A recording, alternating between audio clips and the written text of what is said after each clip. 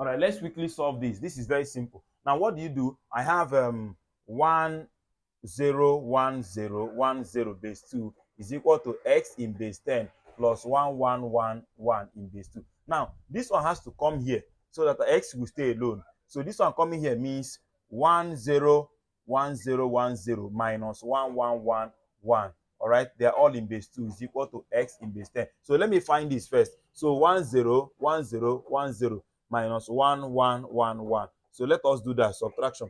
This minus this cannot go. Don't forget they are in base 2. I'll borrow 1 from here. 0 is many here. Call it that 2. 2. 2 minus this will give you 1. Are you getting that? So now 0 minus this cannot go. I'll borrow 1 from here. I cannot borrow here. Borrow 1 from here. Call it 2. Put it here. 2. Now borrow 1 from that 2. Call it 2 again. Put it here 2. Don't forget that here is now 1.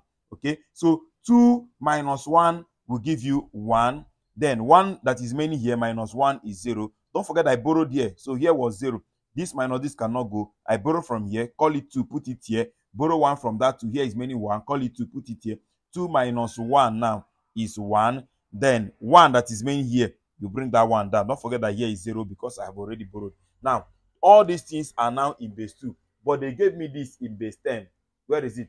Then my x is in base 10. So simply convert this to base 10. Converting to base 10 will give you 1 times 2 plus 1 times 2 plus 0 times 2 plus 1 times 2 plus 1 times 2. 0, 1, 2, 3, 4. So this is this raised power, this will give you 16 because 1 times 16 is 16 plus 8 plus 0 plus 2 plus 1 because this raised power, this is 1. 1 times 1 is 1. So I have 16.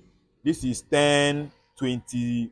This is 10, 26, 27. Option B is very, very correct. 27. Bye-bye.